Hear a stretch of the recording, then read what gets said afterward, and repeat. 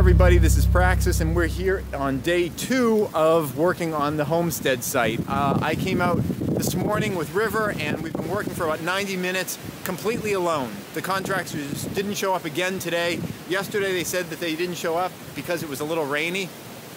Okay, I guess it was a little rainy. I mean, just for the beginning part of the day.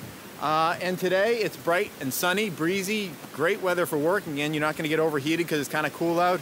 Awesome day, and we're here all by ourselves. And to be honest, that's not that surprising. It's disappointing, but it's not that surprising.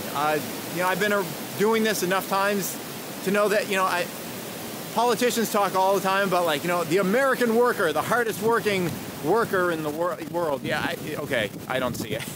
I mean, I'm not saying they're lazier than anyone else, though maybe they are, I don't know. But in my experience, people that you hire to do stuff, oftentimes they don't show up or they don't do a good job or whatever. That's why I, as a photographer, feel more qualified to build this house than anyone that I would hire to do it.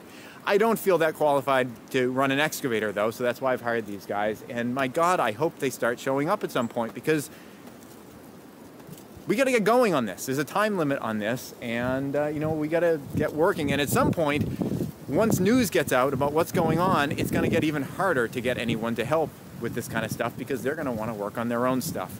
I mean, and this is during good times. You know, there's so many people that have said to me, it's like, you know, when the shit hits the fan, you know where I'm going to show up. You know, I'm going to be at your place.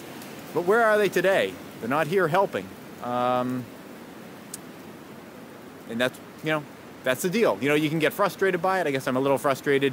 You can get, you know, destroyed by it. I'm not destroyed. Or you can, you know, just get to work and do as much as you can on your own. And hopefully we'll get the people in soon. As you can see back behind you over here, I got most of this area cleared. That was all pretty much just small trees over through there. This is over on, back over next to me here. This is about the biggest tree that I took down today. You can see it falling right along here. I got all the brush cleared, and you know, I got to take off now. Like I said, I've been here for about 90 minutes, and you know, that's about as long as I can be here with River before, you know, he kind of clocks out.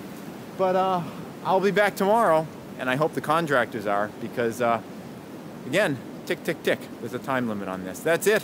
Thanks for watching. I'll see you tomorrow. Okay, that was great, River. Thank you.